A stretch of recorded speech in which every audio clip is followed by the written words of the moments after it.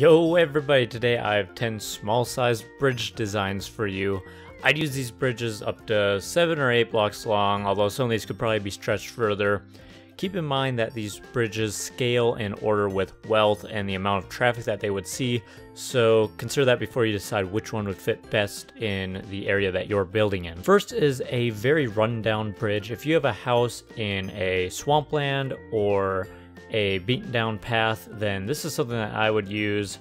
Very poor looking, very nasty, and it really adds to that feeling of poverty. The next two are about as simple as my bridges get. Numbers 2 and 3 are also low class bridges, similar in use to number 1 except more of a dedicated walkway.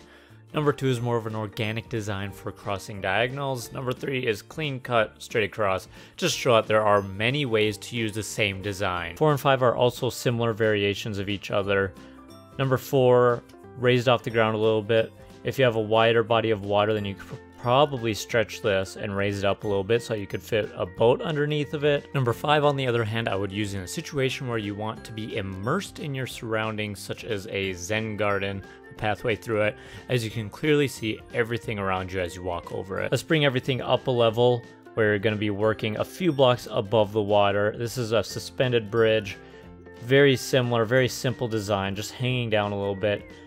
Use these to your advantage. These are new to, I believe, 1.9 they came out, and they open up the possibilities of bridges a ton. Number 7 is something that you'd be looking to build if you are in a low traffic area in a high density population, such as an alleyway that meets up with a body of water. Maybe there's a canal going through the town.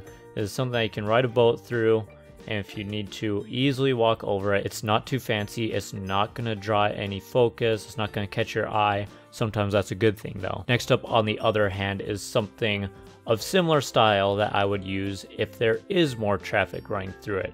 If these are connecting two main roads or side roads, two districts of a town or something, it's covered from the rain, it's got nice railings.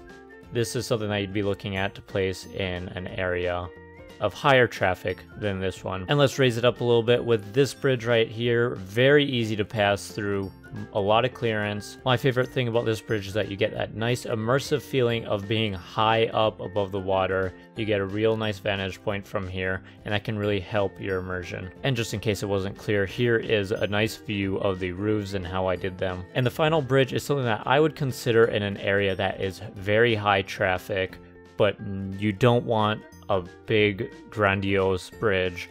This one is built with the thought that maybe there's 2 lanes of traffic. People are walking this direction on this side, this direction on this side. There is lighting inside of it. On top, I have a light sensor set to turn on at night, and it has 2 domed roofs that meet up in the middle.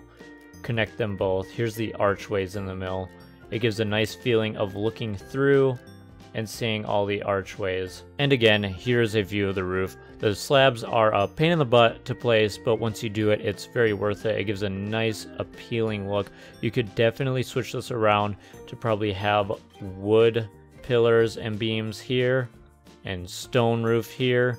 I bet it will look really good as well. So that's 10 small sized bridge designs for you. Let me know if you want a tutorial for medium sized or even large sized bridges. If you guys like my building, then come over and check out my Let's Build series. It's a Let's Play. You'll hear a lot of build theory and see a lot of details that you won't get in any tutorials, and it's a really good time.